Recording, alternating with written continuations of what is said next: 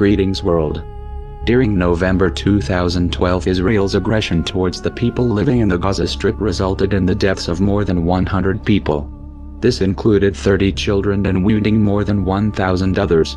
At the time of the aggression, Operation Israel was launched.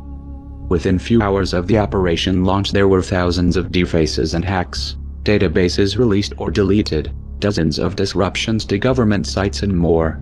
Peace had been achieved for the residents of Gaza and Israel. However, this peace was short-lived. As many mainstream media outlets have made known, Israel has broken the November 21st ceasefire truce by launching airstrikes in northern Gaza. What these mainstream media outlets do not allow you to know is that Israel has violated the ceasefire agreement more than 100 times, killing 4 Palestinians in Gaza, and injuring dozens of others between November 21st and today.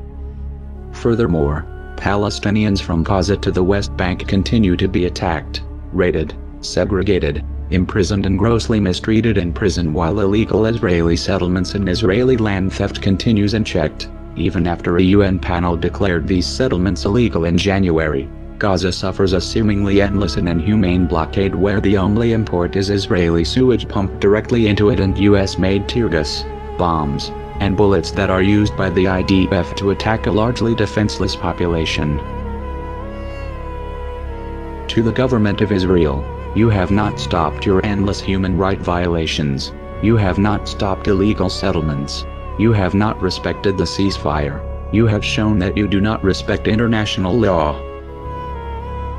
This is why that on April 7th, elite cyber squadrons from around the world have decided to unite in solidarity with the Palestinian people against Israel as one entity to disrupt and erase Israel from cyberspace.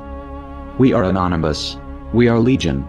We do not forgive. We do not forget. To the government of Israel, it is too late to expect us.